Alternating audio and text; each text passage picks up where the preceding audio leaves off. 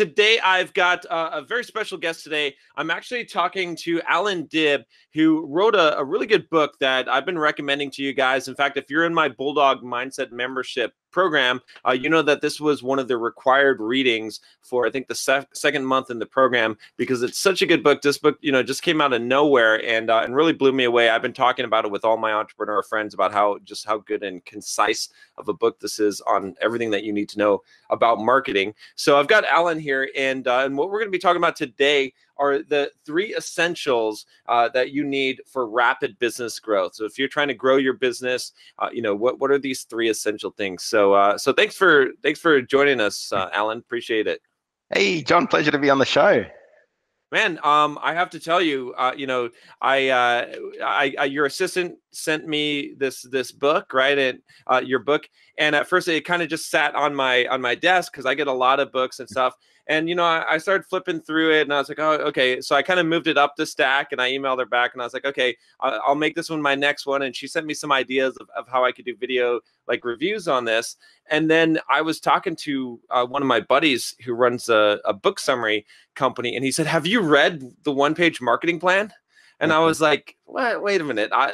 This is kind of, it's a self-published book. I hadn't seen a big launch and everything. I was like, how do you know about this book? He's like, oh yeah, no, someone contacted me and I got the book and I love it. So, I picked it up, I think that day, and I got through it in just a day. I was hooked once I started reading it. So, great book. Yeah, I love it. Thanks so much, John. I appreciate the kind words. It's done very well, and I really appreciate all the feedback. Yeah. So yeah, I've been recommending this book a lot. So guys, by the way, if you haven't, go pick up a copy. I'm not getting paid to endorse it or anything like that. I just, when I find good stuff, I want to share it with you guys.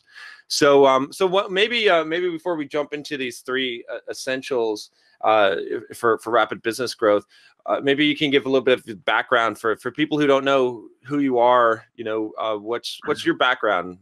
How'd you get into this?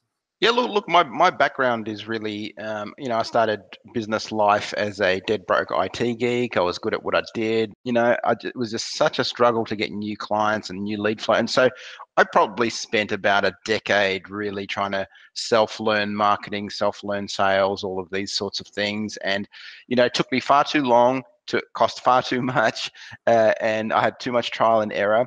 But I ended up perfecting the process, and I built that business to be quite a substantial business, and I sold it for more money than I'd ever seen in my life. Then I built another business in the telecom space. We went from 0 to 4 years later being one of the fastest growing companies in Australia, one of the top 100 fastest growing companies, and I exited that. So that was really cool. And so now, I help other businesses with their rapid business growth strategy. How do they get new clients, new leads, new prospects in the door on a regular, systemized basis, so it's predictable, so that they're not worrying about, what do I do next? How do I get the next client in the door? So we're building those systems. Okay. And what gave you the idea to write the book, the 1-page marketing plan? Yeah, so the book came about because I was working with clients. I was coaching clients, and I wanted them to put together a marketing plan, right? So, yeah. And they felt it was too difficult, too expensive, too much work, and all of that. And a lot of them were right, because traditionally that has been a big, long, intensive process. And so I came up with the framework as a need for my clients, to fulfill a need for my clients, and it worked really well. The compliance rate went up. I had more clients putting together a marketing plan, and so it was a process long before it was a book, and it worked so well. I thought, I've really got to get this out to a wider audience, and that's why I put it in book form. Okay, yeah, that makes sense. Yeah, I mean, it's one of those things where I think the reason why it's been resonating so well with myself and my entrepreneur buddies that have, anyone that's done internet marketing and has an email list and everything, is that it's like those 9 boxes that you have. It's exactly what you need and nothing more. It's like, because we try to teach people all the time, and it's like you're trying to explain to someone, I've got a bunch of coaching clients, and I'm like, okay, well, you got to build traffic somehow, and then you got to get an email list, and you got to do this, and you got to have a sales page and conversions, and they're overwhelmed. But then it's like, when I show them that picture, and it's like, no, it's these 9 things, it's these 3, and it's these three, and then it's these three. It just clicks. It makes sense. And it's like all this information I'm trying to dump on people, it's right there in one visual form. So I really appreciate it. And there's also a reminder for myself, just like this checklist. I'm like, okay, am I doing every single one of these things in these boxes? So I really love that. So perfect. I'm really glad it resonated. So let's jump into this. So what's we're going to talk about the three essentials for rapid business growth. What is number one? Yeah, so number one is really mindset. And I don't want to get all woo-woo and kind of all of that sort of stuff. You've read the book, you know, I'm very no BS. I'm practical. I go for the stuff that really moves the needle because, like I said, I'm from an IT background. I'm not from like a creative marketing, branding background and all of that. Like, and, you know, IT guys just want to know the steps, right? What's step one? What's step two? What's step three? Really, step one is all about mindset, and it's the mindset shift that I had early on in my business. And it wasn't because I came up with this idea. I was speaking to a mentor. I was saying, you know, man, like I'm really having a lot of trouble getting new clients. You know, the clients that I have, they love what I do. And he said to me, when do people find out that you're good at what you do and that you deliver a great service? And I said, well, obviously when they buy. And he said, well, before they buy, they only know how good your marketing is. So you need to become a marketer of IT services, not an IT guy who does marketing. And so that mindset shift blew my mind, and it's really changed the course of my business, because then I knew I had to be a marketer of what I did. So, you know, if you're a coach, if you sell SEO, if you do sell physical products, whatever it is, you need to have that mindset shift of, hey, I'm a marketer now and I sell this stuff. I'm not a technician who delivers IT services, or I'm not a doctor who delivers medical services. I'm not a lawyer who delivers, you know, yes, the delivery part is important, but that's all about customer retention. But when we're talking about getting customers in the door, it's about customer acquisition. So how do we get those people in the door? And you do that by becoming a really good marketer of whatever service you're in, whatever product or service you're in. So having that mindset shift of you're a marketer of what you do, you're not a lawyer, doctor, IT guy, or whatever else. I love it. I agree 100%. One of the very first courses I ever sold online was called How to Market Yourself as a Software Developer, because I came from a software development background. And I discovered in my career, as I started, getting on podcasts and started building up my blog and building up my followings, that I was marketing myself as a software developer. And that was the true value, because I was a really good programmer.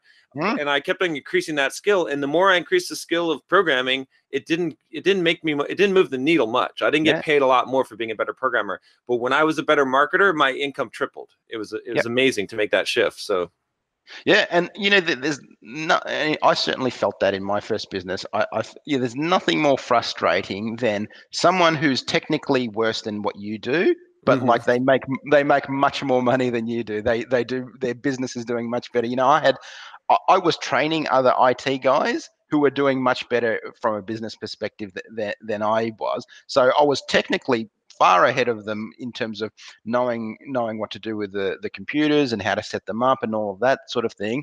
But they were doing far better than me financially, because they knew how to get clients in. They knew how to get clients in the door and service them and have them come back. And that was incredibly frustrating to me. And I'm sure there are people listening right now who know a competitor who's technically worse than they are in the delivery of what they do, but they're doing much better financially just because they're able to acquire more customers or have a better customer acquisition strategy. Yeah, no, that's very true. Yeah, I think of it sometimes as like, not that you should sell an empty box, but essentially you could be selling an empty box, and the customer wouldn't find out until they opened the box and found out it was empty. But every decision up to that point of purchasing whatever you're selling in that empty box, it came from your marketing. It didn't come from you having an excellent product. Only, like you said, it's just a customer retention. Obviously, if you sell people empty boxes, you're not going to be in business very long. But of course. And customer retention is very, very important, delivering a fantastic experience. And that's part of the one-page marketing plan, is how do I deliver a world-class experience? How do I get those referrals happening? So you do have to deliver a great service and a great product, but getting 10% better at product delivery or 10% better at your service it might have an incremental effect on your income, but it's not going to have an exponential effect. Whereas getting 10% better at marketing can have a dramatic exponential increase in your income. For sure, definitely, it's a multiplier for sure. It's Yeah. so here's a question kind of related to this. So I mean, I agree with you 100% that people need to make that mindset shift to think of themselves as marketers. But I get two kind of responses from a lot of people. One of them is they think that the product, they're very excited, they want to start a business, and it's all about the product. They're like, I have the best product, I have the best software I'm going to create. And then the second one, and they're usually related, is they say, I'll just hire someone to do marketing for me, right? So they don't want to make that. They don't want to become a marketer. They, especially in the software development world, they think it's sleazy. And they think they could just hire someone to do that. What do you say to those kind of people? That actually moves really, really well into the second key to the rapid business growth, which is team, right? And that's a great question, because a lot of people talk about, hey, can't I just delegate my marketing, outsource my marketing? I'll get an agency, or I'll get someone to do it for me. And yes, you do need a team to execute on your marketing. But here's what I tell people: you need to own the strategy at least. You need to know the target market, the messaging, all of that sort of stuff. You, as the business owner, you must own that strategy, right? So getting someone else to do it usually won't end well. You'll usually spend a lot of time, a lot of money, and it won't work very well. Now, in terms of the tactical execution, absolutely, you should you should have a team. You should have someone who's reaching out to potential clients, who's answering questions, who's doing your social media, who's doing those tactical things. Because here's what we know. We know that you need three types of people in a business to do marketing really well. You need the entrepreneur type. That's people like you and I. We're the ideas people. We like to take risks. We have a new idea every 10 minutes, right? And it frustrates the rest of our team very often.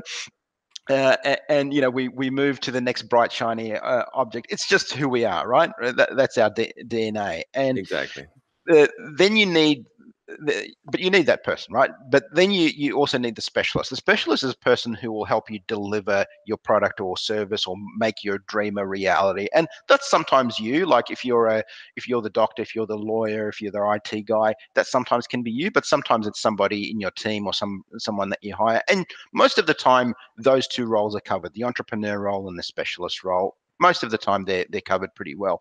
The role that's almost always missing is this manager role. So the person who wakes up in the morning and thinks about, right, today's Monday morning, what do we do from a marketing perspective? And they follow checklists, they follow lists. This is the stuff that bores the entrepreneur type like you and me. We either start doing it and then move on to the next thing, or we just don't do it, or we get too busy, or we don't feel like it today, and it just doesn't get done. So you need someone in your team who's going to be that manager role, who gets the stuff done, right? They've got the strategy, they've got the plan, and they're just following checklists, or they're creating checklists for you. And for me, it's my team. I love my team, and like you said, you spoke to someone in my team to get this podcast organized. Like if it was left up to me, probably would have just ended up in my inbox. I probably wouldn't have got back to you or whatever. Not because I'm slack, just because I'm really busy. I'm working a lot of projects and stuff like that. And I'm an ideas person. So really, you need that manager role. You need all three roles in that business to really make it work well, but particularly that manager role to get stuff done. Because there's a personality type who they hate the entrepreneurial stuff. They hate the risky stuff. They hate the ideas and the creativity and all that. They just want to follow a checklist, right? They just want to create a checklist, and they love that stuff. So you've got to get that person in your business and get them doing that stuff. Okay. Yeah, that makes a lot of sense. That's something I've always struggled with. I don't really have that person in my business, but I could see the need of that, because it's almost like you're hiring a boss to tell you what to do every day, right? It's like well, it's actually better than that. It's hiring someone who will just do it, right? So they don't have to tell you what to do. And I used to try to fit a round peg in a square hole. I used to say to the entrepreneur, no, you've just got to get this stuff done. But at the end of the day, you can hire this out cheaper than your own hourly rate the vast majority of the time. So I highly recommend you do get someone in your team to do that. So what does this role look like? This, I'm very curious about this because I feel like I need this person, but I haven't had enough stuff. It's like I'm almost trying to hire like a project manager, but there's not Hmm. always a project going on. Or I mean, I guess there's continual product projects. Yeah. What kind of like role or what responsibilities do they generally All have right. that it, So let's flip this around. What's been on your to-do list for the last 3 months that you just haven't gotten to doing? oh shit, I've got a board that I've actually got like a Trello board that I've created a new Trello board from where I've pulled that stuff because that list got too long, right? So I've got a pretty long list of projects. Like so one project would be so one of my books, the Complete Software Developer Career Guide.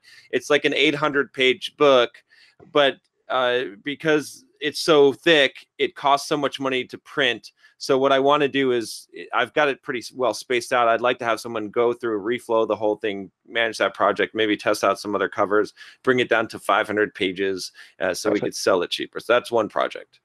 Perfect. So, one of the skills that I love that marketing coordinator role to have is copywriting, because copywriting touches everything, right? It's gonna be Okay. part of your marketing campaigns. It's going to be part of your website copy. It's going to be part of your email sequences, those sorts of things. So that's really the one essential skill I want that person to have.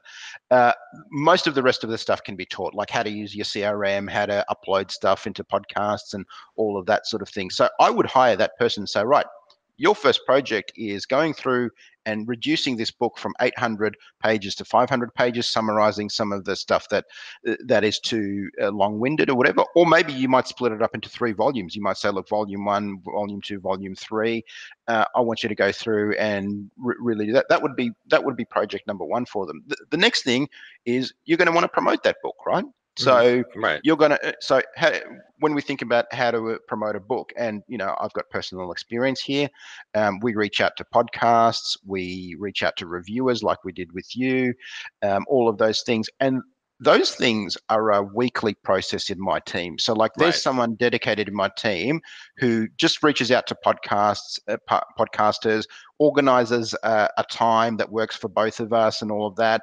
Sends all the material, headshots and summaries and all of that sort of stuff. So that's a weekly process. So you're going to want to do the same thing. And I wrote this book a few years ago, and we do more promotion now than we did when we first launched. Like a lot of authors, what they do, they spend years writing a book, then they Right. have a big bang kind of launch, 1 month, 2 months, and then that's it. They're not promoting their book anymore. And I just find that bizarre. I mean, you spent years writing a book, and then you Mm. spent 2 months promoting it and forgot about it. So I've made that a process within my team. Someone's reaching out to podcasters, someone's reaching out to reviewers.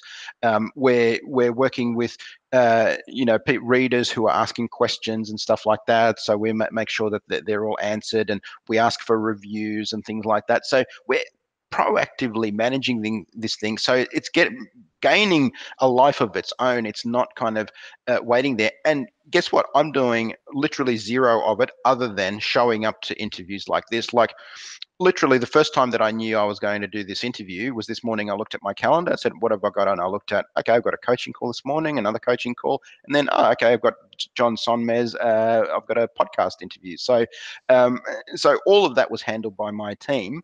And so, if this was left up to me, just wouldn't get done, because I don't have enough hours in the day, and I'm moving on to the next big idea, and that's really what I'm best at. So if we go back to you, it's hiring that role first of all Mhm. to run that project. So you're going to have stuff that's kind of one-off projects, like your book, and then you're going to have stuff that's recurring, like the outreach, like the replying to people, like the social media posting, and all of that sort of stuff. So you're always going to have something happening in the team.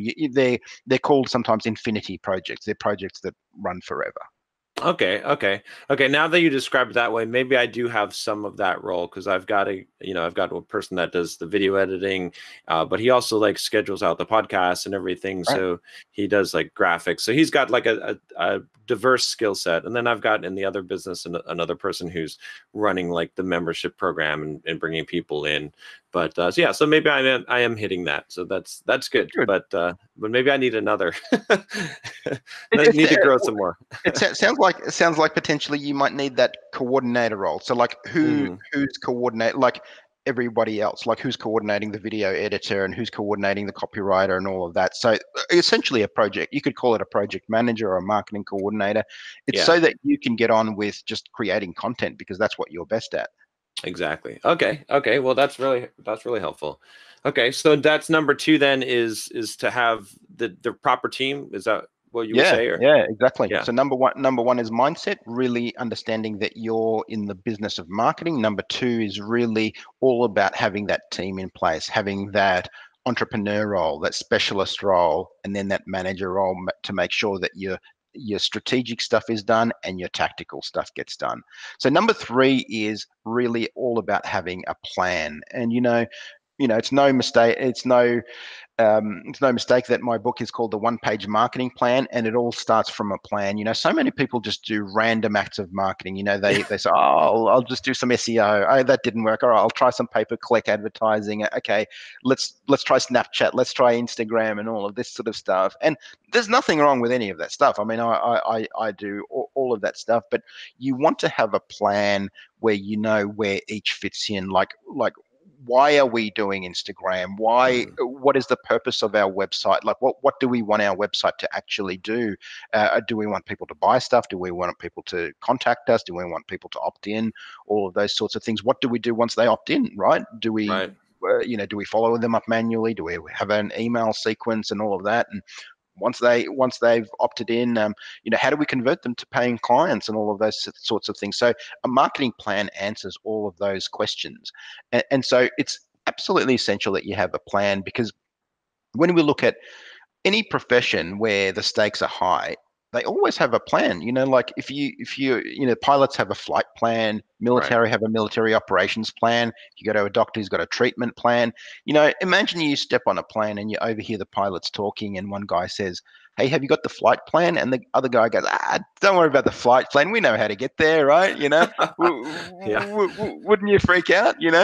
Uh, and so the stakes are too high, and the exact same thing is true of business, right? The stakes are really high. Your business is on the line. And if you don't have a good plan on how to get new clients, new prospects, new revenue, you're going to be in a lot of trouble. And it's no accident that 9 out of 10 or 8 out of 10 or however many businesses fail in the first 5 years, because when you have a look, they didn't have a plan. They just started becoming a lawyer, or a doctor, an IT guy, software guy, and they just started with product. They didn't start with a plan. They didn't know who they were serving. They didn't know what message they were going to go out with. They didn't know how they were going to reach that target market. And so you've got to have a plan that covers those things. And, like I said, that was one of the first things I was working on with clients early on, and it was perceived as a difficult, expensive process, and to some extent it was. But now there's no excuse. Literally, in a single page, you can have a comprehensive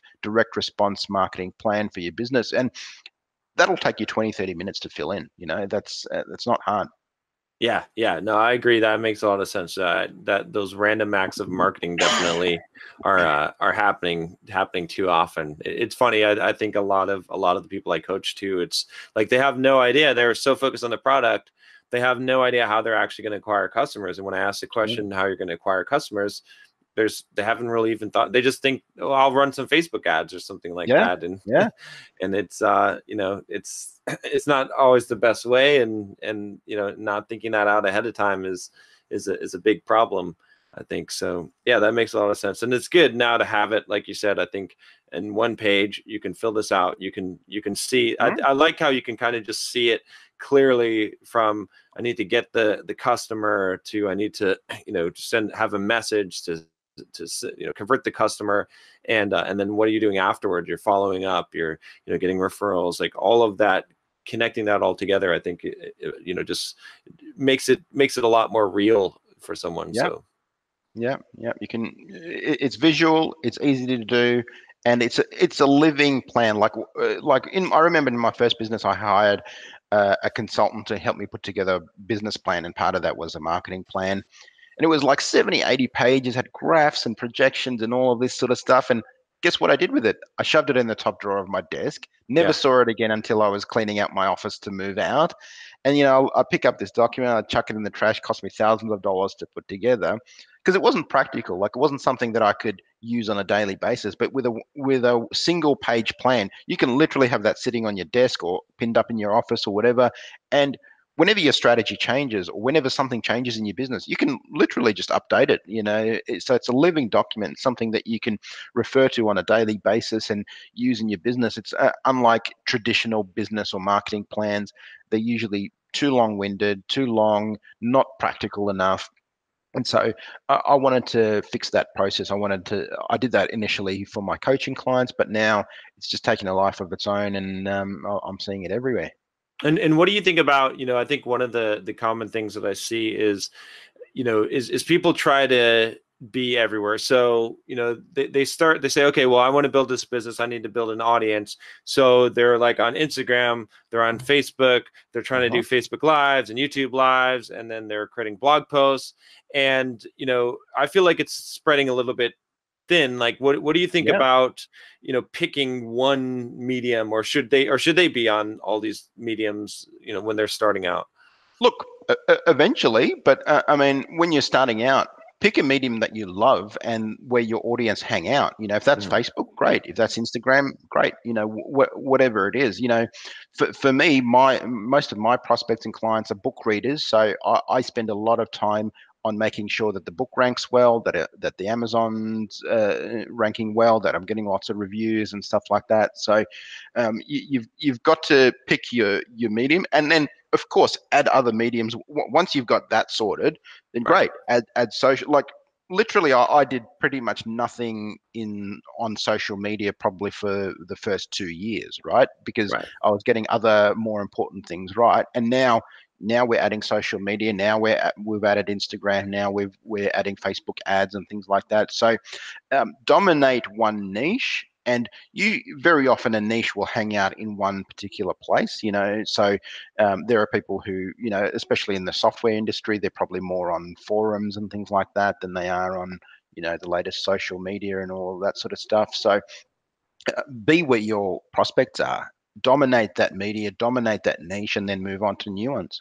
Okay. Okay. Yeah. It's interesting what you're doing with the book. I'm curious about, because I noticed, I mean, you're ranking really high in Amazon, the book. I think your Kindle version's like 1,500. I think your print is around that overall as well, which is really, really high. So Yep. obviously you're selling a lot of copies of the book, and you've got the audio as well. And then, obviously I noticed I opted in for your opt-in, because you've got the one-page marketing Hmm. plan, to download that, and I opted into your email list. And then I saw some emails. I think the first sequence of emails you sent were mainly trying to get the call to action for me to leave a review, which I did, Hmm. uh, which makes a lot of Thank sense. you. Appreciate Um, that. is that your main funnel? Is that how, like, are you taking all of your kind of like even your social media and stuff and pushing everyone to the book? And then from the book, the opt in is where you're getting your leads? Or do you have like multiple funnels coming in? Yep. Yeah. I have multiple funnels, but really, all roads lead to Rome, which is for me, it's my email list. So yes, I've Hmm. got the book, and the book often leads to my website. And the reason that my website exists is so that I get people onto my mailing list. When I've got people on my mailing list, I can have a regular conversation that's very intimate, that goes to your inbox. I encourage people to reply and have a two-way conversation. So it's not just me blasting out random stuff. It's, I want to have a conversation. Why do I want to have a conversation? First of all, because then I can understand my readers a lot better, and, make my book really hit the mark when I write another book, when I write another blog post, when I create other content. But also, conversations lead to conversions, right? Right. Where do coaching clients come from? Where do people who buy your course come from? They're people who you've had conversations with, and 9 times out of 10, it came out of my mailing list, and they got onto my mailing list for one of a number of reasons. They might have read my book. They might have heard me on a podcast like we're on now. Maybe they've Google searched something, and SEO landed on my website. So there's any number of reasons how someone got onto my mailing list, but that's a key piece of asset in my business. Very, very important.